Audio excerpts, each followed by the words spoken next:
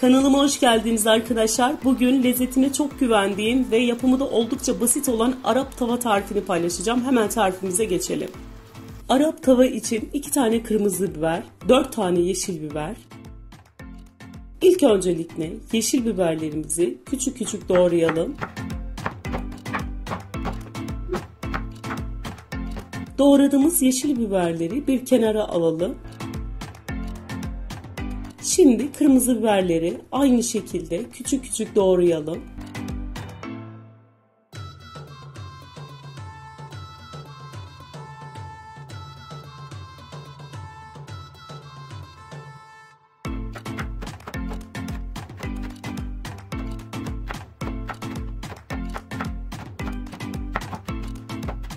Doğradığımız kırmızı biberleri de bir kenara alalım.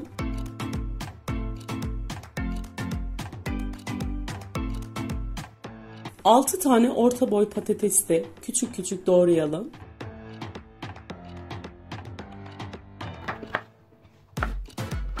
Küp küp doğramamız yeterli olacak ve doğradığımız patatesleri de bir kenara alalım. Daha sonra 2 tane orta boy soğan, onları da küp küp doğrayalım.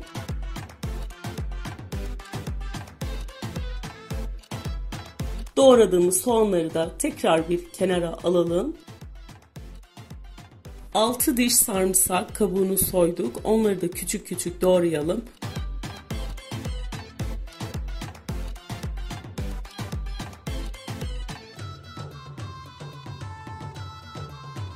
Doğradıktan sonra onları da bir kenara alalım. 3 tane orta boy domates, kabuklarını güzel bir şekilde soyalım. Soyduktan sonra küp küp doğrayalım. Doğradığımız domatesleri de bir kenara alalım. Doğramış olduğum bütün malzemeleri bir tepsiye koyduktan sonra içerisine yaklaşık 400 gram kıyma, 1 çay kaşığı kimyon, 1 çay kaşığı karabiber, 1 çay kaşığı toz tatlı biber, 1 çay kaşığı tuz ve 1 yemek kaşığı domates salçasının üzerine 1 su bardağı su koyduktan sonra iyice karıştıralım. Sos halini aldıktan sonra doğramış olduğumuz sebzelerin üzerine gezdirelim. Daha sonra eritmiş olduğum 2 yemek kaşığı tereyağını da ilave edelim. Ve güzel bir şekilde elimizle karıştıralım.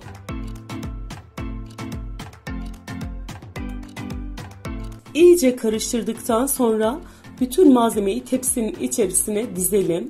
Elimizle kontrol ederek her yerin eşit kalınlıkta olmasını sağlayalım. Hafif hafif elimizle de bastıralım arkadaşlar. Daha sonra hazırlamış olduğumuz Arap tavayı 170 derece fırına sürelim. Pişene kadar kızartalım. Yemeğimiz fırından çıktı. Şimdi bıçak yardımıyla güzel bir şekilde keselim. İstediğiniz boyutlarda servis yapacağınız şekilde kesebilirsiniz. Ben kare kare kesmeyi tercih ettim arkadaşlar. Oldukça lezzetli, oldukça basit bir ana yemek. Herkes çok kolaylıkla evinde yapabilir.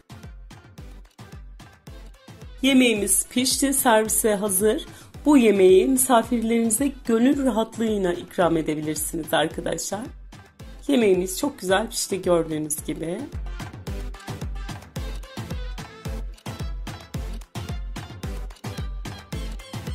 Buraya kadar izlediyseniz kanalıma abone olmayı, yorum bırakmayı unutmayın. Hoşça kalın.